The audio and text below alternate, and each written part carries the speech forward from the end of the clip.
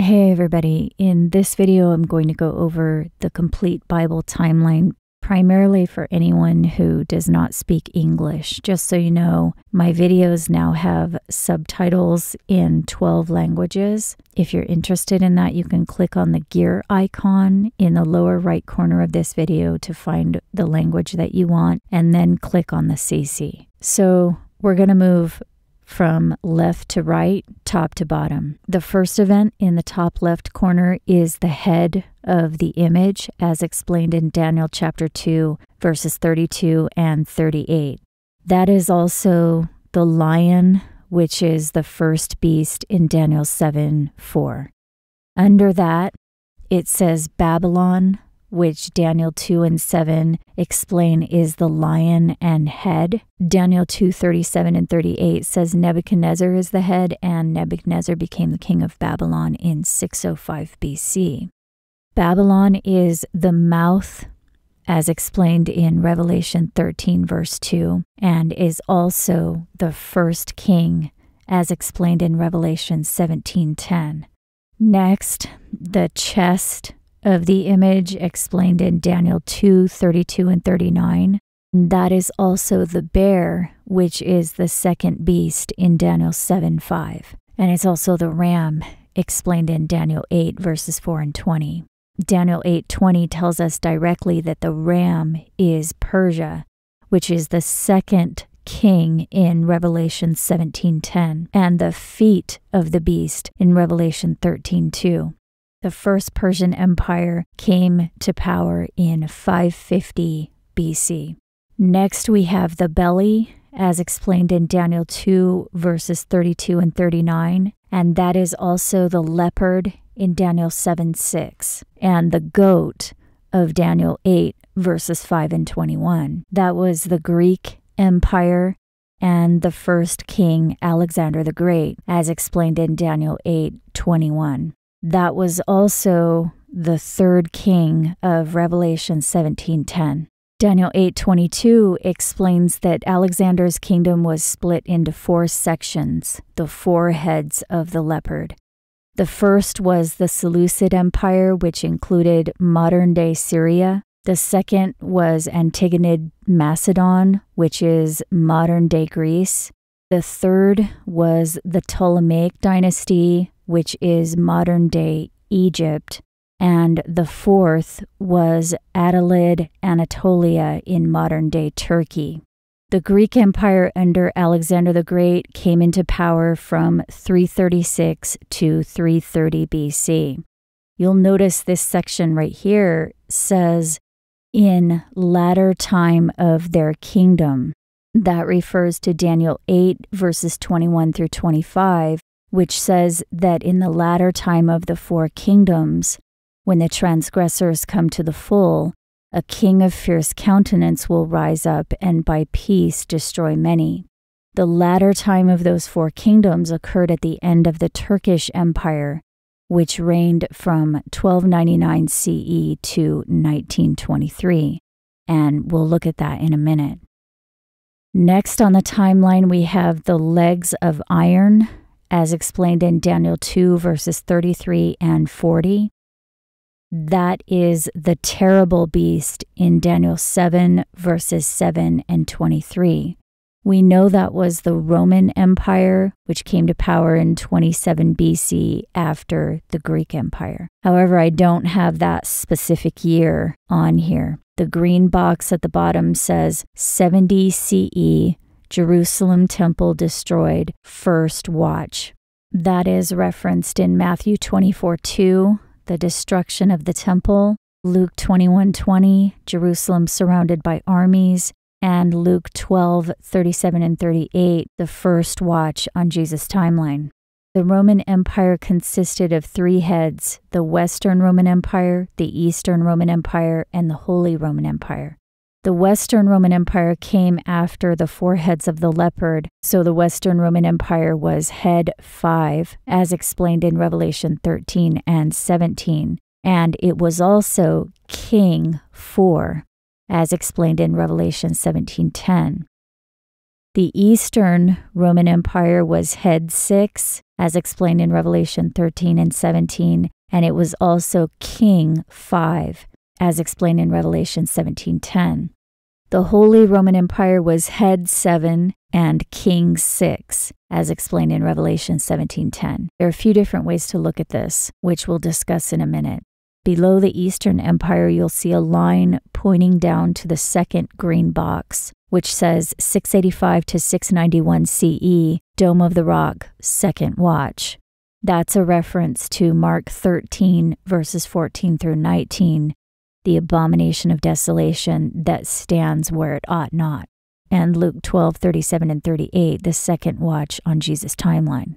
Just above that, it says 686 CE, Revelation 12 sign. That's a reference to Revelation 12, verses 1 through 5, which describes a celestial configuration in the sky that occurred both in 686 CE during the building of the Dome of the Rock in Jerusalem, and also in 2012 during the building of the One World Trade Center in New York City. We'll cover that in a minute.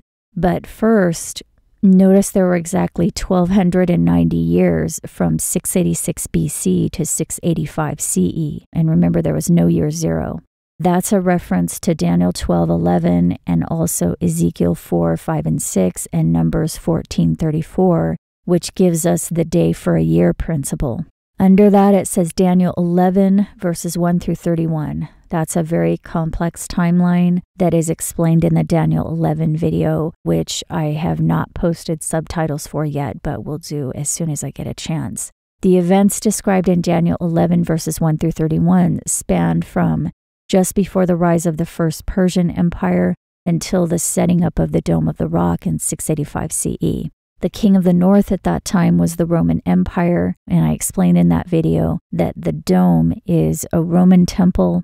Its measurements match almost exactly the measurements of the Church of the Holy Sepulchre, which is Roman, and the Muslim religion was created by the Roman Empire. Again, it's a complex study. I'll try to post a translatable version of that soon. The cloud that you see at 685, the setting up of the abomination, says flee. And the line after that says 1,260 years Christian Empire, 756 to 2016. That is a reference to Revelation 11:3, Revelation 12:6, and Matthew 24:15 and 16. We're not told the exact date, so 756 to 2016 is only one of many possibilities, and that one is based on a book by a 17th century author named Adam Clarke, which cites the donation of Pepin in 756 as the true start of the Holy Roman Empire.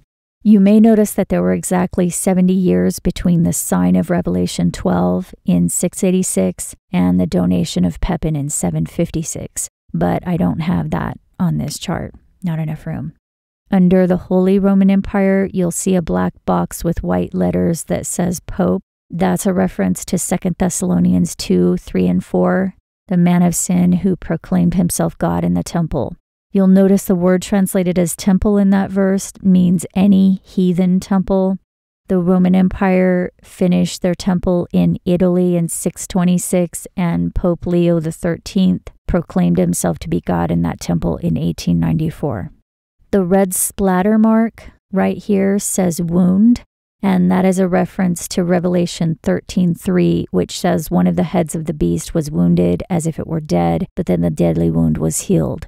The Holy Roman Empire was head 7 and king 6, as explained in Revelation 13 and 17:10. The wound was the defeat of the Holy Roman Empire by Napoleon, which occurred between 1806 and 1870. The healing of the wound occurred in two ways. First, the establishment of the League of Nations, which came to power in 1920 under the guise of maintaining peace, and I abbreviated that here as LN. And second, the establishment of Vatican City in 1929, which I don't have listed because it's not one of the heads or kings. The League of Nations was King 7, as explained in Revelation 17:10, and down here we have 1920, the year it came to power. And you'll notice that was 3 years before the Turkish Empire fell. So the League of Nations was the rise of the king of fierce countenance, as explained in Daniel 8, verses 23 through 25.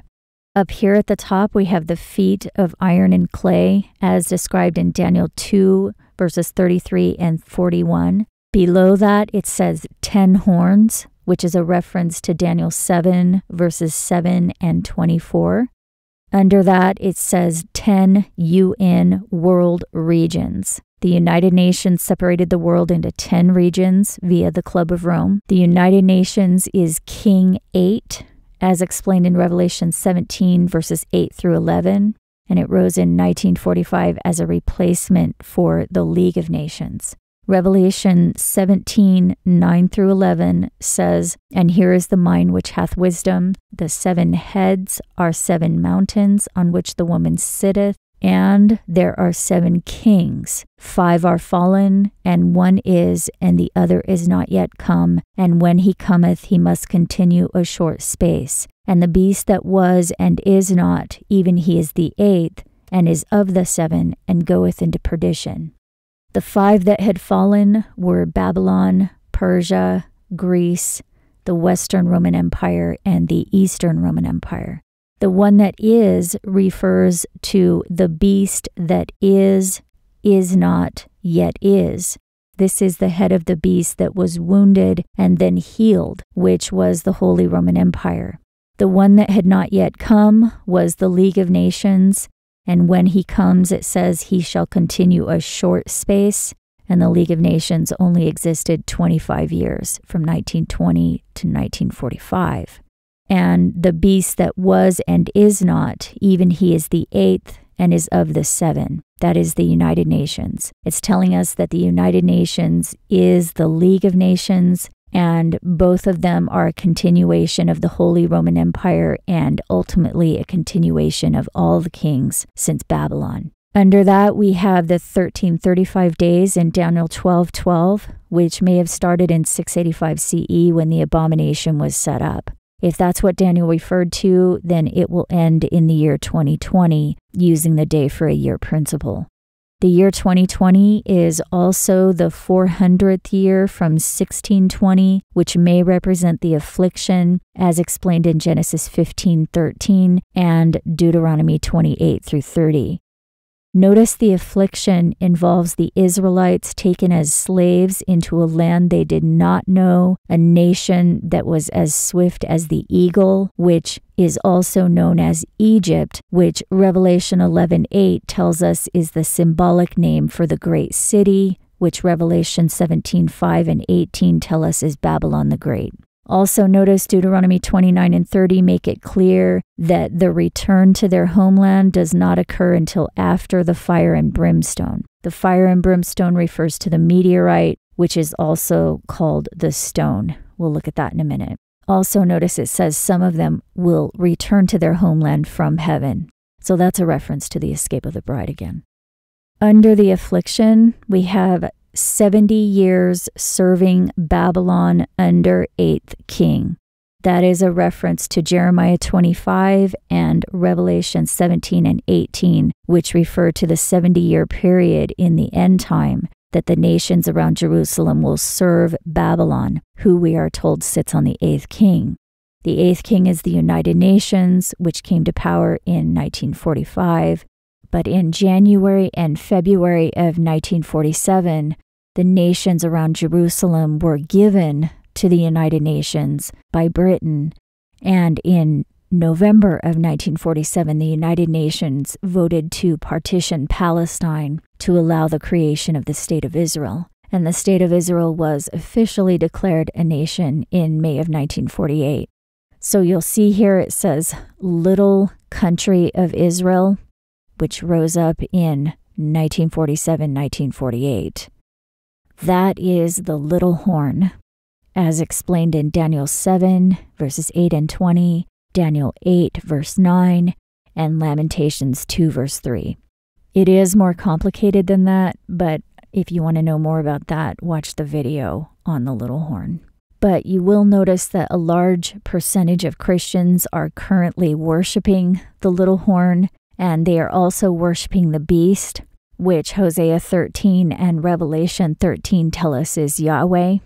And what this means is that the governing empires have replaced the true God with a false god that represents their interests. Deuteronomy 31 tells us this replacement occurred in Babylon, and that is confirmed by archaeological records. So the majority of Christians and Jews are worshiping this false god, which has always been the beast since Babylonian times, and now they are also worshiping the little horn. On the line under that, it says, fig tree, one generation will not pass. That's a reference to Matthew 24, verses 32 through 34, Hosea 9:10, and Psalm 90:10, which tell us that the fig tree is Israel. One generation will not pass once Israel puts forth leaves, and one generation can equal 70 to 80 years. You'll notice that also starts between November 1947 and May of 1948, when the nation of Israel was created. Then below that we have 77, as explained in Daniel 9:24. Keep in mind that the word translated as weeks also means 7. That 77, we are told, starts at the going forth of the commandment to restore Jerusalem, which occurred again between November 1947 and May of 1948. Then below that, you will see 62 Shavuot. That's a reference to Daniel 9:25, which says that from the going forth of the commandment to restore Jerusalem until Messiah, there shall be 7, 7, and 62 Shavuots. Keep in mind that the word translated as weeks means both 7 and Shavuot. Shavuot is a biblical feast day that occurs each spring, and since it's referring to a certain number of Shavuots from the going forth of the commandment to restore Jerusalem between November 1947 and May of 1948, that tells us that we should start counting at the first Shavuot, which occurred in June of 1948. The 7 that occurred can refer to 7 Shavuots followed by 7 more Shavuots, which ended in 1961, the year Obama was born. Obama was the man the world called Messiah, so that fits. The 62nd Shavuot occurred in 2009, which was the year the man called Messiah stepped onto the world stage as President of the United States. Then this next part here says 1-7, followed by another 1-7. As of 2017, we now know there are 2 7-year periods. This is explained in Daniel 9, verses 26 and 27, which says that after 62 Shavuots, Messiah will either be cut off or cut a covenant. That word means both things. The covenant that it seems to refer to is the World Covenant of the Beast, the 8th king, the nuclear non-proliferation treaty that almost every country of the world has signed. Obama won the Peace Prize in October through December 2009, precisely because of his promotion of the UN Worldwide Treaty. That confirming of the covenant lasted 7 years, from October to December 2009 until October through December 2016, when Trump was elected President of the United States. That makes either Trump or Pence the prince that shall come, and there is no doubt that they will also confirm the covenant with the beast. Of course, the covenant is a peace covenant, which appears benign, but the point here is that this peace covenant is part of the prophecy, and this prophecy states that the destruction will occur in the midst of that 7 years, once the covenant is confirmed by the prince that shall come after the man called Messiah. The destruction that it refers to appears to be the stone from heaven. You can see a thick red line that runs from the feet at the top all the way down to a black box with red letters. The box says, "Stars fall, burning stone, flood." This is a reference to Matthew 24:29, Revelation 8 and 9, Daniel 2:34, Daniel 7:11, Daniel 9:26, and Revelation 18:21, which tell us that the feet will be broken by a stone that is cut out without hands. The terrible beast and its 10 horns will be destroyed by a burning flame, in other words, a burning stone. The king of fierce countenance will be broken without hand, in other words, broken by the stone. The 8th king will go into perdition. The stars will fall immediately after the tribulation of the days, in other words, the tribulation of 1260 days, which are years. Babylon will be destroyed after 70 years, and specifically destroyed by a stone from heaven that will hit the sea, which appears to be the flood that Daniel 9:26 tells us will occur in the midst of a 7-year period that occurs after the 62 Shavuots to Messiah. Daniel 9:26 and 27 say that after 62 Shavuots, Messiah shall be cut off, and the people of the prince that shall come shall destroy the city and the hallowed thing, and the end thereof shall be with a flood. And he shall confirm the covenant with many for 1 7, and in the midst of the 7 he shall cause either the Passover and tribute to cease, or the thanksgiving and gift to cease. Look at the meanings of those words. The first 7-year period was from 2009 until 2016, and the second 7-year period will start when Messiah was cut off, November 2016 to January 2017, or when Trump or Pence confirm the covenant with the UN. So the second 7-year period can run from 2016 to 2023, or from 2017 to 2024. The entire Daniel 9 timeline would appear to end in 2024 because Daniel 9:24 says there will be 77 from the commandment to restore, 1947-48, until the end of sins. 77 years from 1947 ends in 2024.